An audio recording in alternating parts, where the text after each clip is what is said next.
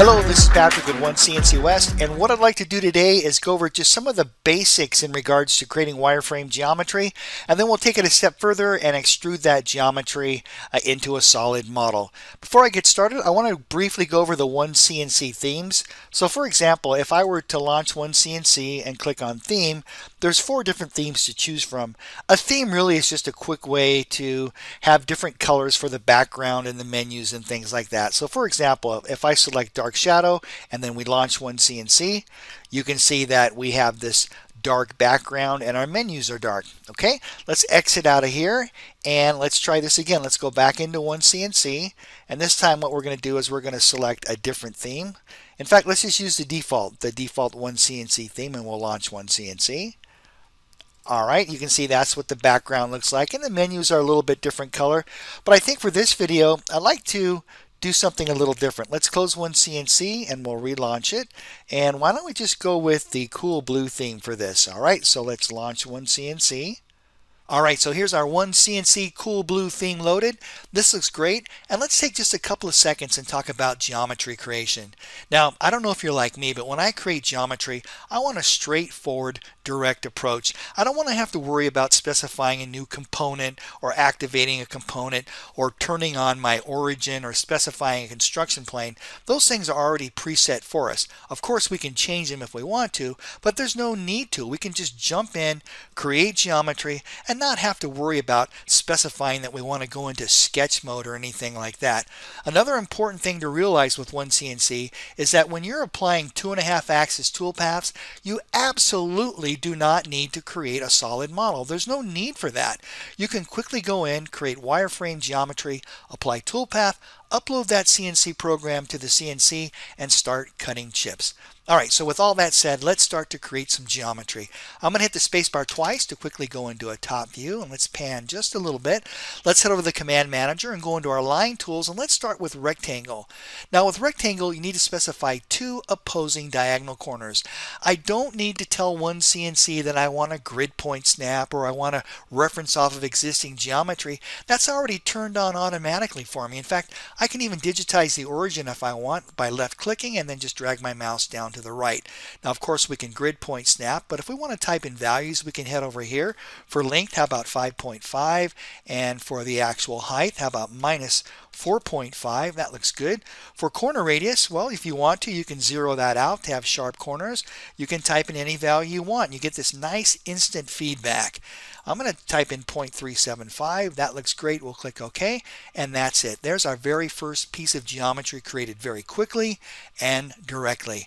Now, let's say I want to create a line that's parallel to this line. Let's use our parallel offset tool. Take our cursor, left click.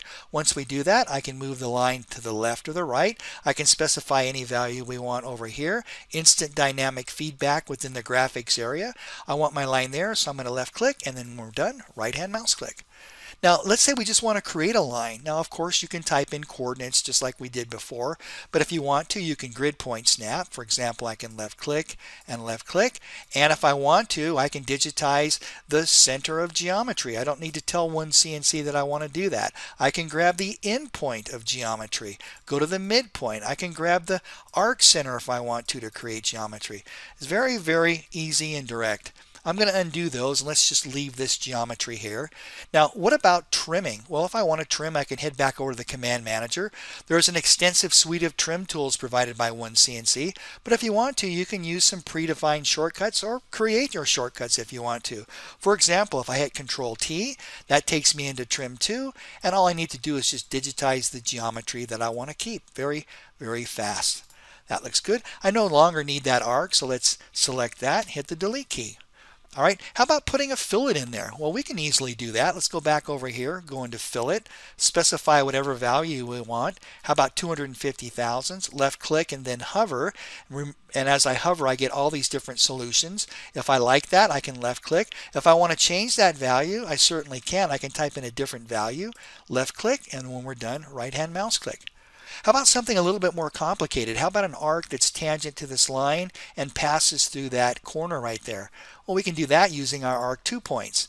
Let's use a radius of 1 inch. Just take your cursor. I want to be tangent here, so I'm going to left click. I want it to pass through that point there, so we're going to left click. That looks good, and when we're done, we can right hand mouse click. Very easy. I'm going to go back into trim, Control T on the keyboard. That looks very good. We no longer need that line, so let's get rid of that. Hit the delete key, and there you go. So all of these commands are easily executed. You don't need any extra commands. A lot of the features are turned on automatically for you so you can begin. All right, now let's create an offset from the whole shape here. We can use the exact same command, parallel offset. I don't need to go digging through other menus. I can use the exact same command, and all I need to do is double click. So when I double click, now I can create an offset on the inside or the outside. Let's make that a 1/2 inch. Let's make it a little smaller. How about 250 thousandths? And we'll pull it right there, and then right hand mouse click. All right, now I want to create some circles, and I want to create these circles at the center of these lines. Well, how do I do that? Well, I specify my diameter, and then I just take my cursor and just do it. Just build the geometry. I want the center of that line, so I'm going to left click, center of that line, left click, center of that line, left click, and let's make one here at the center of that line and left click.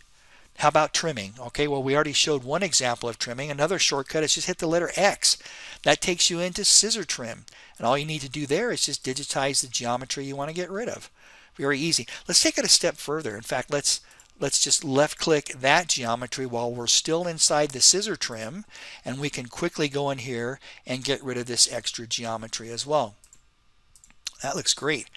All right, how about some fillets? Let's go back into our fillet command. We already looked at this a little earlier. I'm going to make 200 thousandths radius fillets, and all I'm doing here is I'm just left hand mouse clicking on the geometry. As I do that, OneCNC gives me a preview.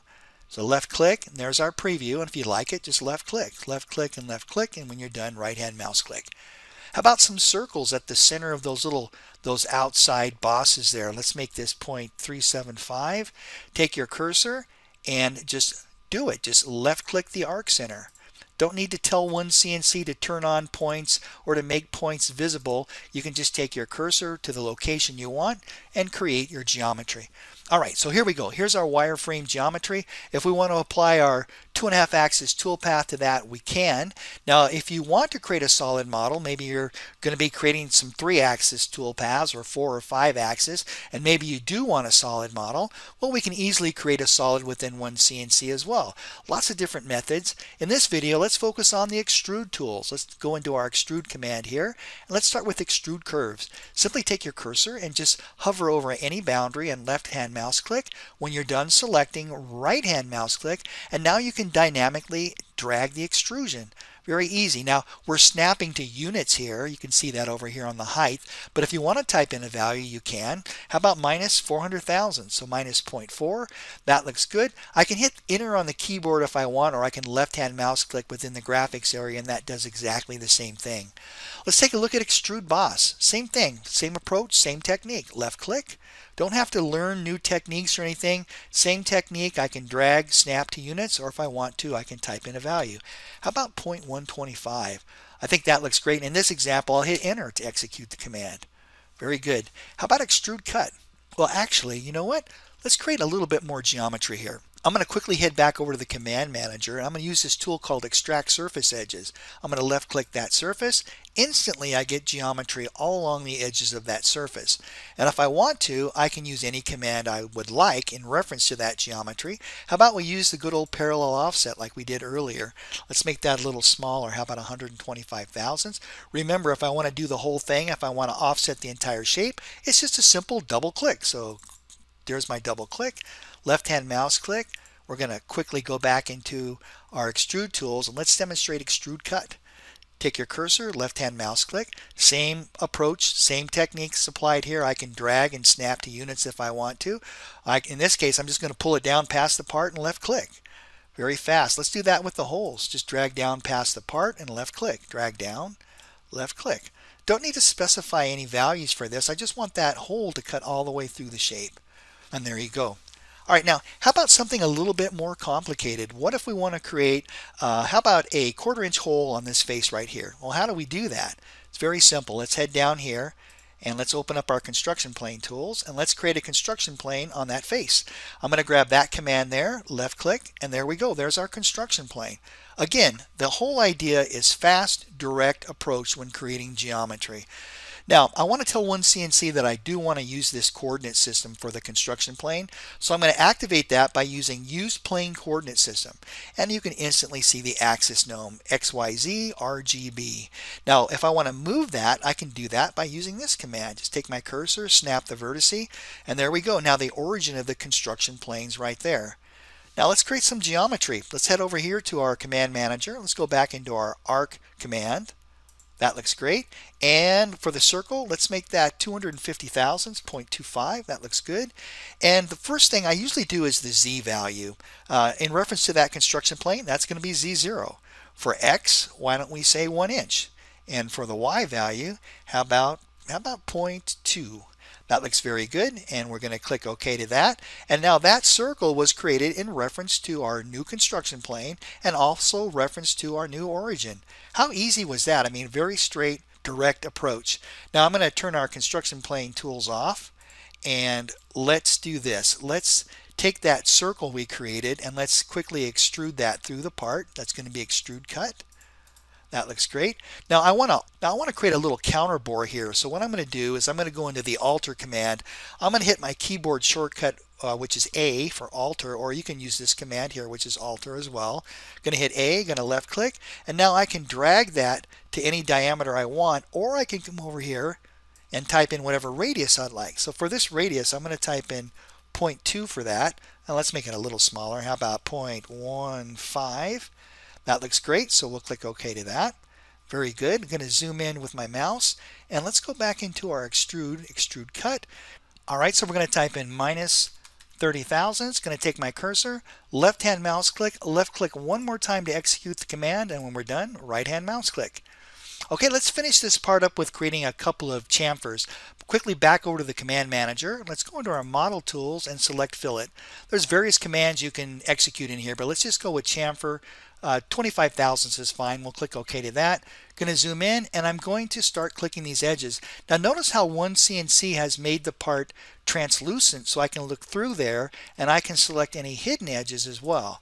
This makes your geometry creation very fast and very efficient. That looks good, and let's grab that last one there, and then right hand mouse click, and there we go. And I told OneCNC to put a chamfer on that inside one as well. Alright, so to finish this video up, why don't we do this? Let's change the color of our solid model. Going to hit the letter S on the keyboard to select it, and then left click. That looks good. Let's go down here to alter, and let's just give this a darker shade of gray. By the way, if you want to, you can click on more colors to select more colors, or go into custom, and then it's really an infinite amount of colors you can select from. But I'm going to go with that gray. We'll click OK to that. There we go. And then I don't really need that light blue geometry. We can select geometry by color by using this command right here, or I have a keyboard shortcut which is Alt-C on my computer, and I can tell OneCNC to select all the light blue geometry, hit the delete key on the keyboard, and there we go. Alright, that's it for this video. Thank you so much for watching. If you're located in California, you can reach us by phone at area code 909-931-7811 or by email at support@onecncwest.com. Thanks again, and we look forward to seeing you in the next video.